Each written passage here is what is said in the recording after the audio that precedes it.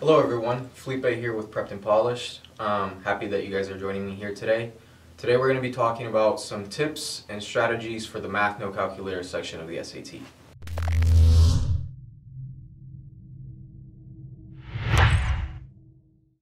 So this is a very short section of the total SAT test.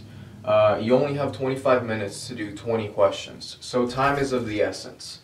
Therefore, it's really important that we set hard deadlines. What I mean by that is because you have about 75 seconds per question and you're working on the first 8 questions and you're really not getting them in 75 seconds, then it's really important for you to move on to the next question instead of spending another 3 minutes on that question, because then you're just losing points that you could have accumulated on the other questions that you could have moved on to. So having set our hard deadline of 75 seconds per question, the next thing that we're going to want to focus on is how can we maximize our input in this section. So because this section is organized in a way that the questions progress linearly in terms of their difficulty, the first 10 questions that are multiple choice are going to be your easy to medium level questions. And then once you hit the grid-in questions, the difficulty resets once again, and it progresses from easy to hard once again. So maximizing our input in the first 10 questions of the multiple choice and 2 to 3 questions in the grid-in is going to be the best thing that we can do in this section.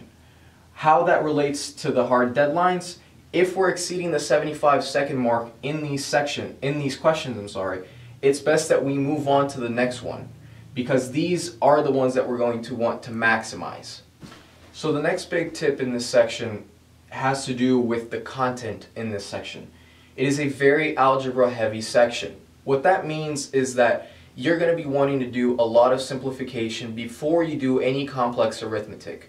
So resorting to things like substitution, elimination, knowing how to add, subtract, multiply, divide, and combine expressions is going to be very important.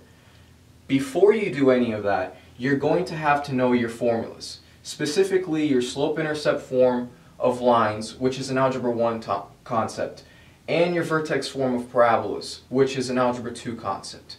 So I hope you guys enjoyed these tips. Again, set hard deadlines, maximize your input, and know your algebra. Those are the 3 biggies in the Math No Calculator section.